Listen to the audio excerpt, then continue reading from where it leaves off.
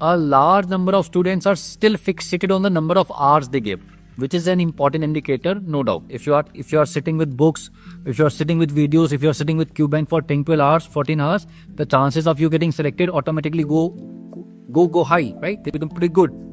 But along with that, ask yourself, how well are you able to study in those hours? If 1.0 is the highest level of your concentration, are you at 0.9, are you at 0.8, or are you at 0.5? We have to optimize for two things. We want to increase the number of study hours, and we want to improve our concentration also. We want to hit that 1x. We are not happy with 0.8x or 0.7x. And believe you me, hitting 1x is not going to be easy. See, there's a term in the cognitive neurosciences called as the flow. Flow is when you get so immersed in the studies, so immersed in what you are doing, that it starts becoming effortless. You start feeling effortless. मेहनत नहीं लगती है, लगता है आराम से हो रहा है. Flow is not so easy to achieve, but flow is the state when you are enjoying it and when your concentration is at the peak. As we move closer to the exam, we want to hit that flow.